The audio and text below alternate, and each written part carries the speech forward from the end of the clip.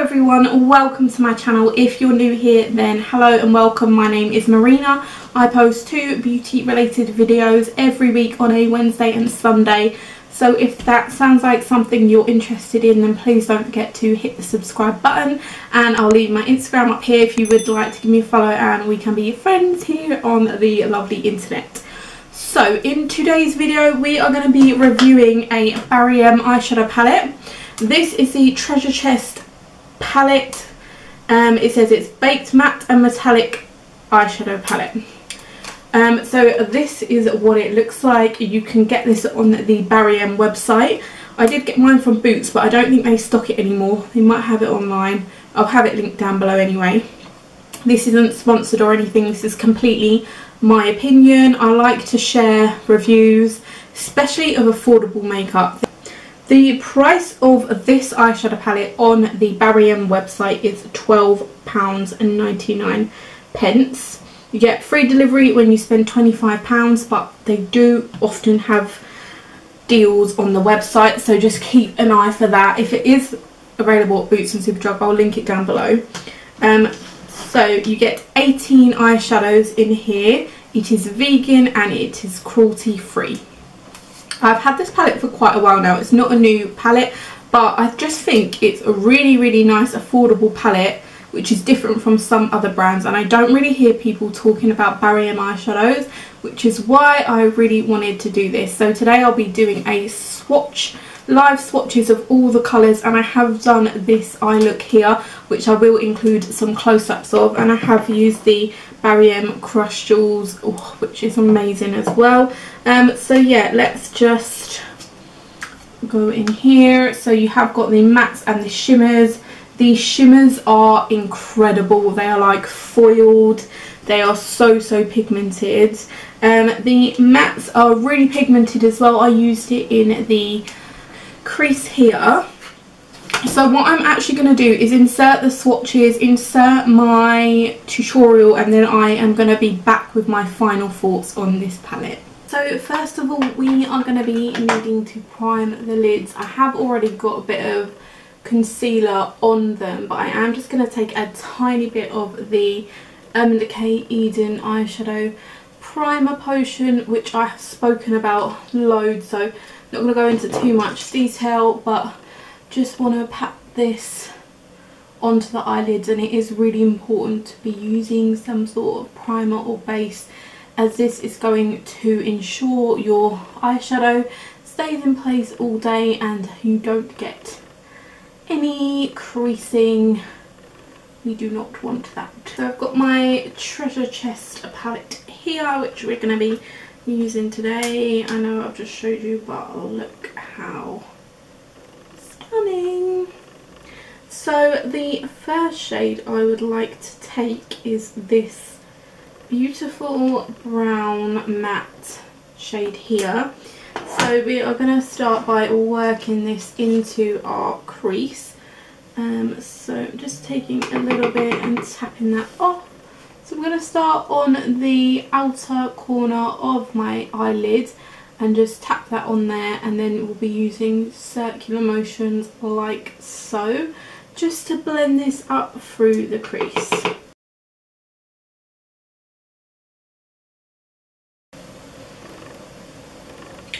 It would be nice if there was a slightly darker brown in this palette, because this is pretty much, I mean, there's a dark purple which is cute, but I mean, if you're doing a brown smoky eye, which is what I want to do, I would prefer to have a darker matte colour. There's a black sparkly shade which we can use, but it would have just been nice if they included a darker matte brown in the palette, because like if you're traveling and you only want to take one palette, these sorts of things are really important, I find. But nevertheless, it is still lovely. So that's been placed on the lid really nicely. It's quite a lot of kickback in the palette, to be honest with you, but as long as you're tapping off the brush, then we're not going to get any fallout. So now that we've got this really pretty brown in the eyelid, I do want to deepen it up, but like I said, we ain't got no dark brown. We could use a sparkly black. We're gonna give it a try because that's what we're gonna do. So at this point, to deepen up, we could go in with this purple, but meh. So I'm gonna try and use this sparkly black. Like I say, it would be nice if there was a deeper matte brown, but there's not. So I'm just gonna take a touch of this black. Excuse me. Are you here? Okay. This is not very pigmented, but we are going to build this up slowly. Okay. Yes. See, she's building up. It's alright. It's alright. We can do this. Starting by patting it on, and then just doing really small motions, and then just running my brush back and forth. So that's added a little bit of depth, and then I'm just going to go back in with the brush we used earlier and just really blend the edges just to make sure there is no harsh lines, because we do not want harsh lines. So just doing the same on this eye. It might take a little while to build up the colour, but that's okay.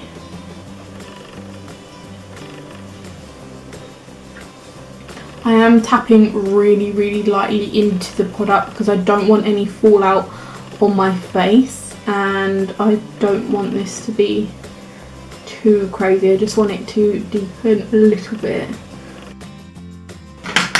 Just want to show you the kickback in the palette. I mean, it's not terrible, but just to show you. So I don't want to make this too crazy, like, you know. So what I'm going to do next, I'm actually going to cut the crease a little bit, and I'm going to use the Barry Crushed Jewels Cream Eyeshadow. Now this one's in the shade Full Fairy Tale. This is my absolute favourite. I used to wear this like every single day. And this one is in the shade Duvet Day, just to show you. These are amazing. This one more so. For some reason, the formula of this one is just amazing. This one's still good, but if I was to reach for either, I would reach for this one. Mine is drying up. I need to get a new one, so let's try this out. It's got a nice Stoford applicator. I don't know if I'm going to get any product. I've just pulled this out and there's like nothing there.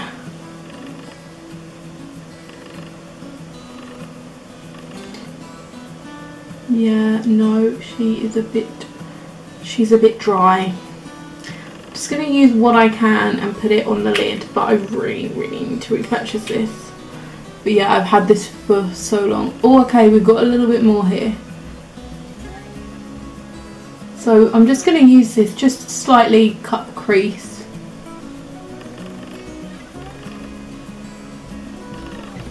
This would work a lot better if there was more product, but that's my fault for not having one that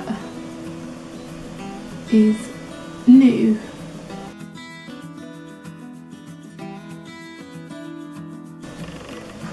And then try and do the same on the other eye.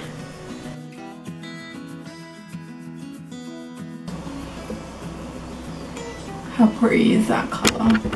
And then what I'm going to do is take a little bit of that black that we used and just lightly tap over the edge just to kind of blend this in. We don't want any harsh lines. I'm going to take this shimmery brown here, right at the bottom there, and just going to blend this over the black and the shimmery shade here. So just gonna tap this on. I really love these shimmers, like they're really foiled, and having this base down will help. You don't have to use the base, but I just think it just gives a really nice pop. Look how pretty. And then you can leave it as it is, but I'm doing a review of this palette, so it makes sense to use it. I'm actually going to take this. Ooh, which one? It's between these two. I think I'm going to take this one and then we'll put that on the inner corner. So we'll take this slightly darker one next. And just going to tap this. Ooh, that's pretty. So pretty. Oh, I literally love these shadows. Like, for the price. And they're vegan and they're cruelty free, and just look at that.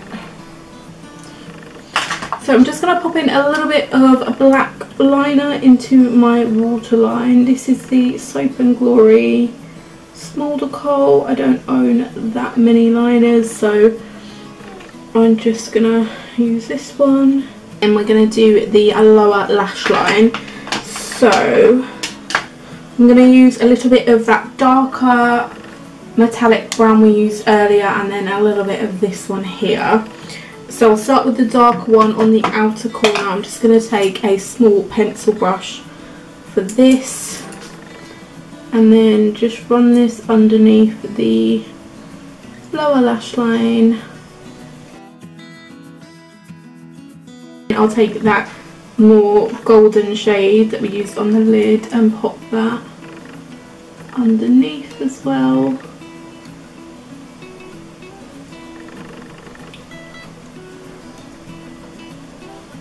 And then I'm going to take the shade we used in the crease and just run that underneath both of them, just so it's quite smoked out.